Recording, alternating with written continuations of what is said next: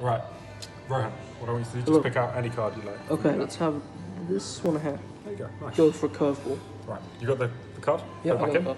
I'll put it back in. You're going to lose that card right in the middle of the deck. Okay. Now, if I just click, hopefully, I spread through the deck, one card has turned blue. Wow. And that card, It's the right one. it's the Jack of Diamonds. Yeah, nice. Your card. Isn't that incredible? That's cool. Now, Rohan, hold your finger on that card for me, Okay. if you will. Amazing. What I want you to do, anytime as I go through like this, just say stop. Stop. There? Yep. Alright, remember the card? Okay. Got the card. Amazing. Now, if we click one more time, and I go through, there should be one card that turns blue.